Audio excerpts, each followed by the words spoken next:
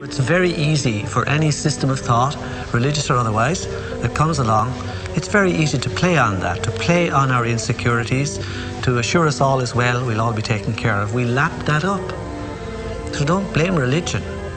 Blame our own insecurities, which has allowed religion to flourish and which has allowed so many systems of thought that are disempowering to flourish throughout human history. That's why we can't get out of it.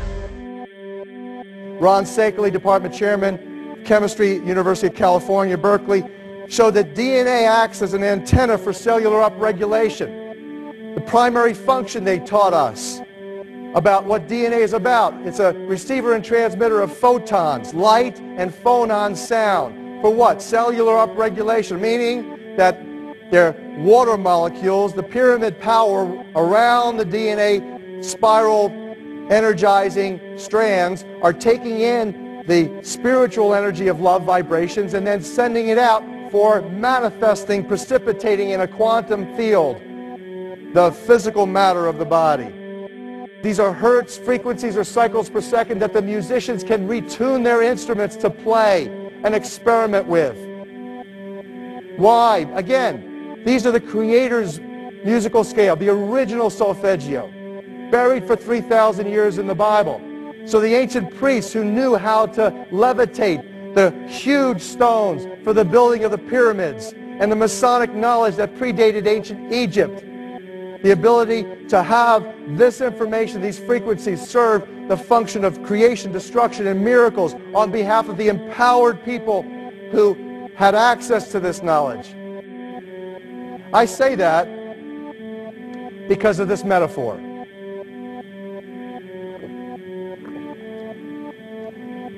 This is the difference between the power of our Creator and anything else, particularly evil.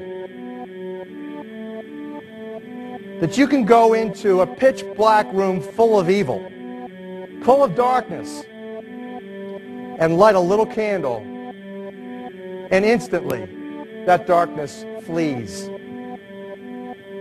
But you can't do the opposite.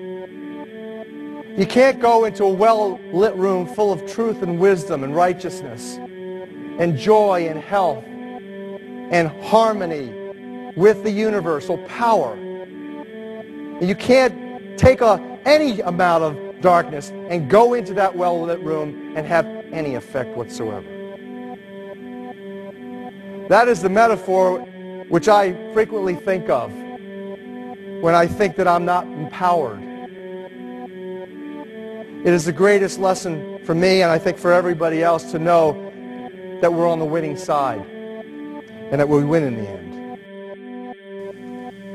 As you are watching this, understand that it is not a fight to be fought. It is not a war to be waged. No gun rights have to be exercised. Not a finger has to be lifted. Most people wonder how one person can make a difference. They ask that if all this is so simple and this information is available, why hasn't someone else conquered their fears and changed the world for everyone else? This is the most difficult and beautiful conundrum to our lives. Your reality affects you and only you. Your curiosity has led you to this genre of information to serve a very specific purpose in your life.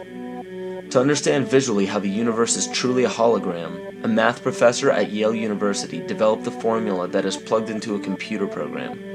Named after him, the Mandelbrot set shows a seemingly disorganized pattern. But no matter how far you zoom into the design, you will always find the same pattern within the whole pattern. Each fractal, broken down infinitely, will always reflect the whole.